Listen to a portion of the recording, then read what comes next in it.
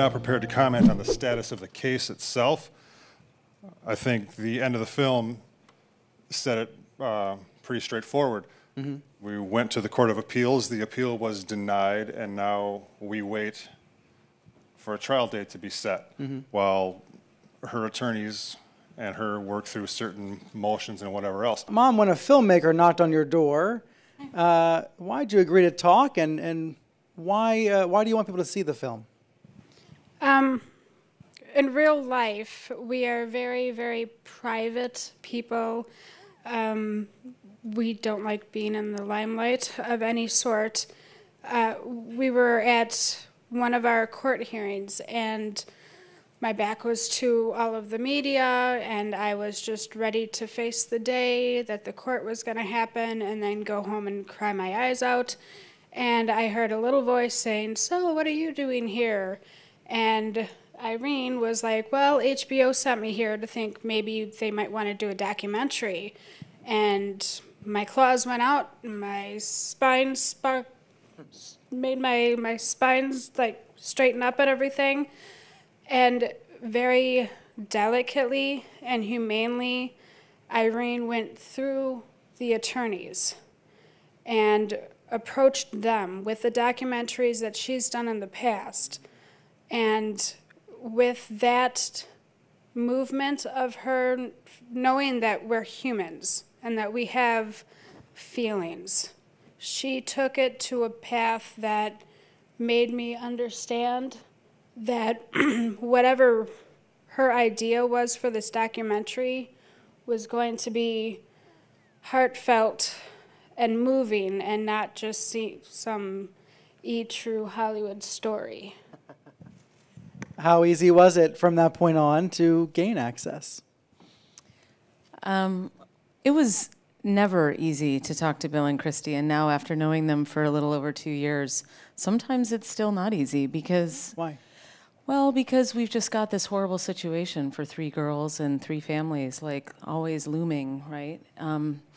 But it would be disingenuous if I didn't say that an affection has developed. And, you know, when you have people who are so astonishingly honest, I think, as Kristi and Bill were, and I have to say, they were that way from the beginning.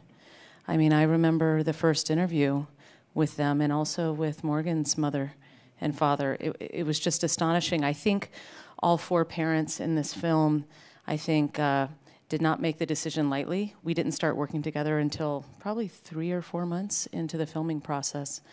And but it was like once they made that decision, they didn't look back. They didn't play, you know, well, you can come over. No, I don't want you to come over. I mean, once they made that decision, they really moved forward with me, and I think we always moved forward together. That was critical. And what can you tell us about Bella? We don't see Bella directly or her family in the film. They must have chosen to stay private. They did, and I approached them actually exactly the same way I approached the Weiers, through attorney. In their case, I didn't go through the DA's office. I went through, they had a spokesperson, a public spokesperson, but they chose not to be involved, and so we knew that we could make a film that was meaningful and inquisitive with or without them. So the film says she's recovered physically, maybe not emotionally. Do we know how she's doing today? You know, I don't really, because I really as much avoided as, the spotlight. Yeah. What do you believe the message of the film is? To me, thinking about being a parent someday and thinking about technology, the film was scarier than any scary story, any Slenderman story. What is your hope people will think about this? Well, I can only tell you what I think about this, which is that I have to question their culpability. Clearly what happened was horrible. It was horrifying to this victim, but you know, I think we spoon-feed children so much material that, you know, maybe Dr. Baird can talk about, just their brains are not processing as though they are little adults. They're taking them at face value. And in this case, you know, this man is faceless, and I think that the realm of possibility is infinite.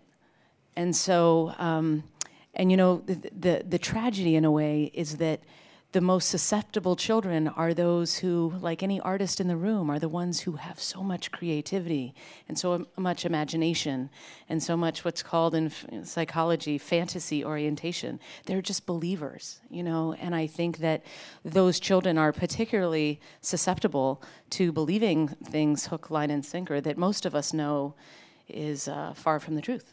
So, Doctor, I assume that we could have these cases before the internet, before iPads, but has technology exacerbated situations like this? Yeah, I think that's fair to say. Information's more accessible, and it's, again, it's easier to fill a void artificially in a way that maybe 50 years ago, if you were a lonely teen, you had to go to the bookstore and buy a book, and on the way you might run into another human, or you'd have to strike up a conversation with someone. At the same time, I don't think there's anyone in the room that would want to give up the internet because, you know, my children asked me a question the other day about something I didn't know, and I was like, oh, let's Google it. So I have a hard time demonizing the internet in here. If there's the biggest demon, in my humble opinion in the story, is the criminal justice system in this particular case. The irony, and I've seen the footage a bunch, but I actually hadn't connected the words. When the judge is sentencing, holding the case in adult court, he's saying because these two 12-year-olds did this deliberately and were planning to walk a 5-hour drive and meet up with Slenderman. So in his reasoning for holding this into an adult mind frame, he actually says, because I think it's reasonable that they thought they were going to walk a 5-hour drive and meet up with Slenderman. So therefore, they're adults, which makes no sense if you play it back. I suppose to the parents, you know, you talk in the film about the iPad and your feelings about the iPad for your son. Yeah, I mean, I'm sitting here thinking about access to information and an ongoing debate, especially after Tuesday's election, about fake news on Facebook. But that's about adults. What about adolescents and access to fake information, whether that's folklore or storytelling or lies or scary stories? I mean, Doctor, do you have anything for us on how adolescents process information and what the consequences are of access to all the world's information, including all the world's lies and fables? Well, we could start with gossip, because that's been around as long as people have been. The point of adolescence, the reason we have an adolescence, is to move from being children to being an adult. And the responsibilities of being an adult are radically different from those of being a child. And the only way you find out about the adult world is by other people or other sources of information sharing that knowledge with you and letting you practice that knowledge. And so depending on, I think it's a lot like learning language. So if you're an infant and you're in a home where Spanish and English are both being spoken, you will learn both languages. If you're an adolescent around a lot of kids that are really into skateboarding, the odds are high you might try a skateboard at some point. And that would be good for you. That would be the right thing to learn, because that's going to be your adult world. So I think we really have to appreciate the functionality of what adolescence is, which is a time to experiment and to learn. The assumption being, I mean, evolution's assumption being, the information coming in will be functional information, will be useful information, will help us be good adults. And in the absence of a check on that, you honestly, you can't blame the developing brain. It's doing exactly what it was supposed to do, which is taking as much information as possible, see how much overlap there is, and you can find lots of overlap for everything these girls believed. They just didn't check all of the facts. And I think I mentioned this in the film. If they were in a larger peer group, there would have been a couple of other kids being like, you know, I don't know, maybe not. You know, I'm not going to mention my adolescent crushes, but I was pretty sure I would marry one of them.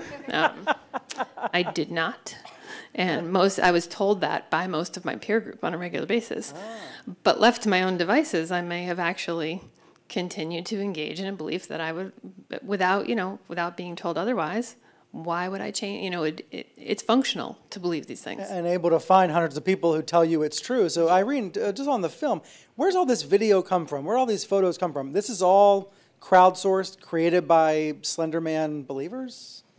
nothing you see is a reenactment. I mean, Nick, our DP, you know, he certainly shot in the woods where the incident happened, and you see those woods at times in a sort of impressionistic style, but everything there from the opening scene of just someone stumbling through the woods, that's all found footage. And, you know, and I think that really, to a great extent, just goes to further show how much Slenderman really is a projection of what we're comfortable with and what we're uncomfortable with, what we're scared of, what titillates us, what frightens us, this sort of collective passion we may have to believe in something.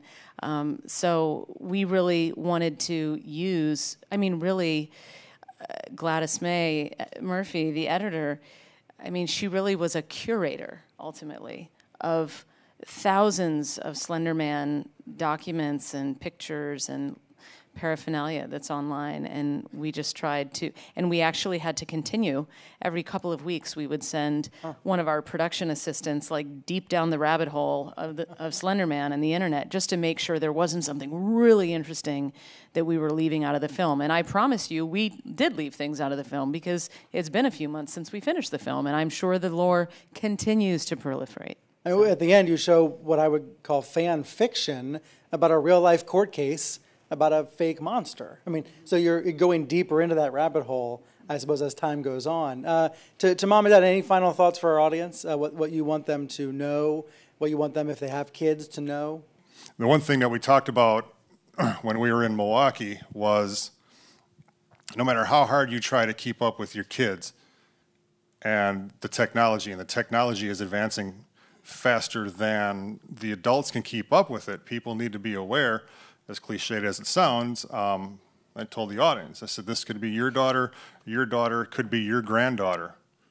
And you think you're doing everything you can, you're checking all the history files on everything. We saw no signs of this. And we were in the history files on the iPad constantly, and here we are today. It's a horror story about a horror story, isn't it? Well, thank you all very much for taking the questions. Thank you all for being here. They're giving me the wrap sign, but feel free to come up and ask questions afterwards for any of our panelists. Thank you. Thanks, Brian.